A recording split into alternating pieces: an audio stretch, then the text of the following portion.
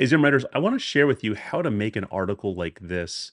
And it's pretty cool. You might not understand what's going on here at first glance. So let me explain it to you. So this is top 5 places in Hawaii.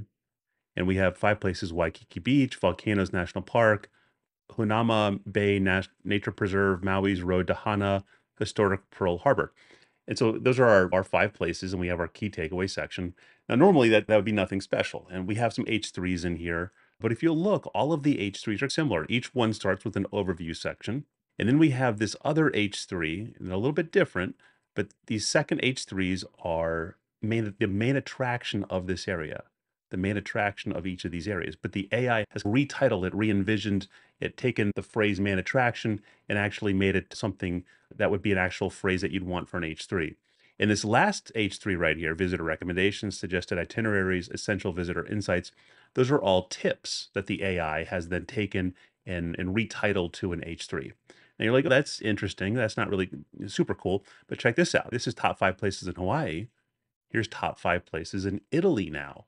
And now it's following the same format. We have the overview sections, we have the next H3s and whatnot.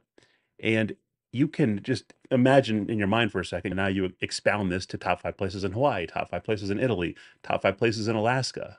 Or maybe we put some long tails on there, top 5 places in Alaska for hiking or something like that. Now, the more long tail you go, you might want to enable SERP scraping. But this just shows you how you can have a very repeatable outline using the custom outline feature inside of ZimmWriter. Let me show you how it works. So in ZimmWriter, we can go to the bulk writer, and you can use the custom outline feature in the bulk writer and also in the Penny Arcade. It doesn't make any sense to use it in the SEO writer because the SEO writer, you're actually creating the entire outline. So it wouldn't make sense to use it inside of here.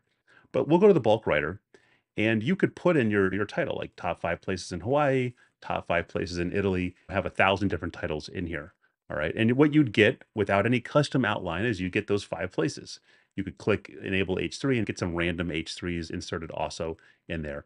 But it wouldn't be that repeatable outline, that overview section for each one, and then some different H3s in there. So how do we do that? We do that with the custom outline feature. So here's the custom outline, and you can save up to, I think, 10 or maybe 50. I forget how many you can save, but you can save a bunch, and then you can just load them up by, so I'm doing the top 5 right now, but I have Amazon ones in here, recipe ones. So the top 5. And I've taken it over here so you can see it a little bit better.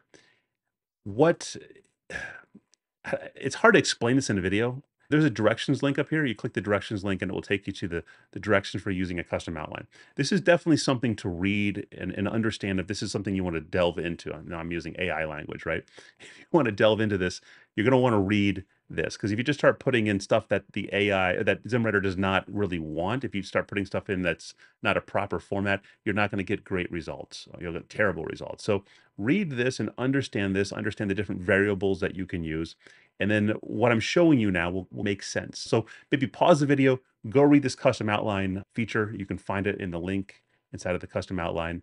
Read it and then come back to the video.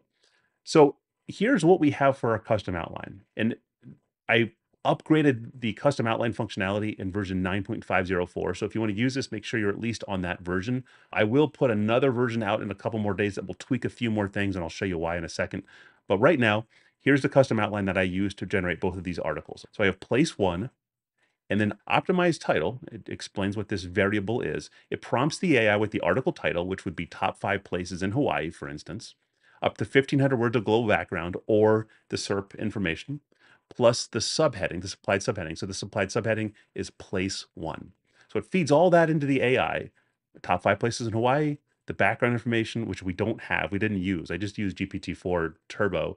But if you wanted to use SERP scraping, if you're going long tail, you might want to use SERP scraping, you want to use some global background information. But it takes the background, it takes the title, and then it takes this, place 1, all right? And then it optimizes, it re-envisions what it should be given the context of the article. So instead of just being place 1, it called it Waikiki Beach. And then it gets down here to this one, place 2. Place 2 turns into Volcanoes National Park. All right, place 3 becomes Hunama Bay Nature Preserve. Now, OpenAI is always changing stuff, all right? I've tweaked this a lot, so now it works really well with the current version of OpenAI. Just keep an eye on the different output you're getting with the different titles that you're putting in. Your mileage will vary a little bit, but you can think outside the box here. We can do places. We could do things. This works really well with listicles. I think I have a recipe one in here, for instance. History of the recipe. Let me paste this over here so you can see. So this would be like a recipe one, history of the recipe, and then it would optimize that title. So if we did like barbecue ribs, it would say like history of barbecue ribs, common ingredients. We're optimizing the title. So it might say like common ingredients of barbecue ribs, recipe. And it might say like your mom's or your dad's favorite barbecue rib recipe or something like that, you know? So you can do this with different things that you'd want a repeatable outline for. But let's go back to this one. So we talked about the place, we're optimizing the title. Now, the overview, we want to do an H3, so we have a little dash here in a space that makes this an H3. Now we have overview. So each one of these is going to get an H3 called overview. We don't have any custom variables on it. So what happens is that's going to guarantee that we're going to get an H3 called overview. Now, and just be careful, like if you have it lowercase, it's going to give you a lowercase overview. It's going to be exactly how you type it in here. Then we have main attraction. All right, the main attraction of place one, whatever that is. So the main attraction of Volcanoes National Park is the fact that it's an iconic feature. Step into the heart of Volcanoes National Park and witness Kilauea and Mauna Loa, two of the world's most active volcanoes, as they sculpt the island's landscape with their fiery might. That's cool. And we get that for each one of these. So the main attraction for place two. Actually, that was place two. Let's go to place one. Waikiki Beach. The main attraction would be the signature highlight. All right. So it didn't specifically list what that was, but it says signature highlight. Dive into the heart of Oahu's, I'm butchering this, splendor by exploring the bustling scene and serene waters of Waikiki Beach, an emblematic paradise for travelers worldwide. This isn't great. Like, what else? What's the highlight of the beach? What's the beach itself? But this is still good. This would still work for the article. I wouldn't delete this or edit this. This is still pretty good.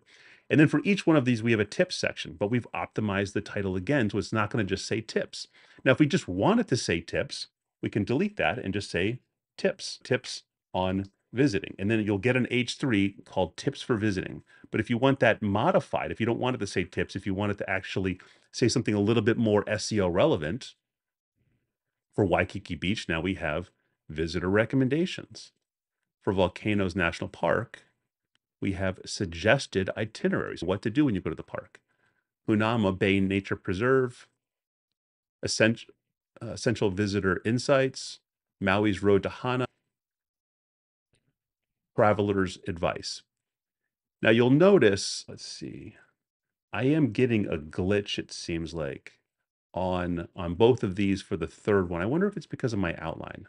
Let's see, I am getting top 5 places in Hawaii, and that shouldn't be there. Maybe it's something I need to edit. Let's see, this is 4. Traction. So I'll have to look at my code for some, I don't know why this is, maybe this is leaking out because it's saying like top 5 places in Hawaii, and then it has the actual main attraction down below. I don't know. I'll have to take a look at the code. You know, give this a once over after you create it, just to make sure that that the AI is giving you exactly what you want. But you can edit this. Let's go back to the top 5 thing right here. Let's see. So this would be the main attraction. Continuing along Maui's Road to Hana, you'll discover the top 5 must-see spots that embody the island's breathtaking allure. So you could say best places in Maui's Road to Hana or something like that. That would work out just fine. And the tips for this one are traveler's advice, and then historic Pearl Harbor overview, defining a historical landmark, visitor etiquette and respect guidelines, something you definitely want to do if you're going to go visit Pearl Harbor. Then we get to Italy, top 5 places in Italy.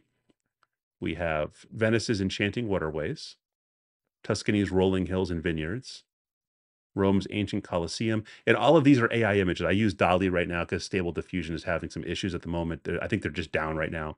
So I use DALL-E, a little bit more expensive, but really good images. That's a really good AI image with the little sun flare. Let's see.